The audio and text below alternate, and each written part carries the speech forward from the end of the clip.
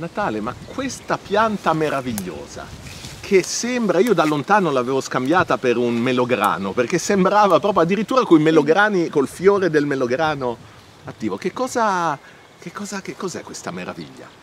Allora, questa è una leguminosa, si chiama eritrina e sembra un fagiolo. Se tu guardi le foglie addirittura, vedi, sembrano foglie di fagiolo. Noi pensiamo sempre alle leguminose, i fagioli, le fave, i piselli, come piante annuali, piante erbacee. Questa invece è arborea. Questa è arborea, molte leguminose sono arboree. Perché sono importanti? Perché queste piante hanno duplice funzione, anzi triplice possiamo dire. La prima ornamentale, come in questo caso. Okay.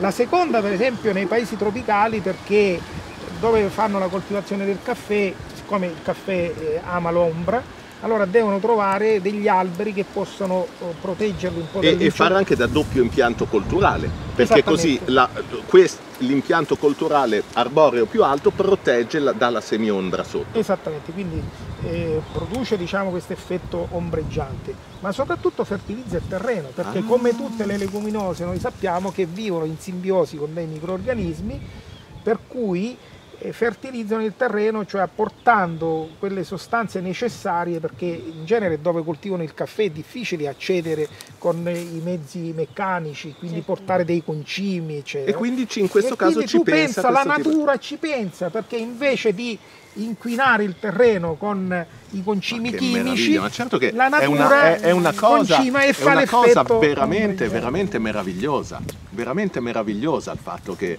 la natura ci offra queste perle, queste meraviglie.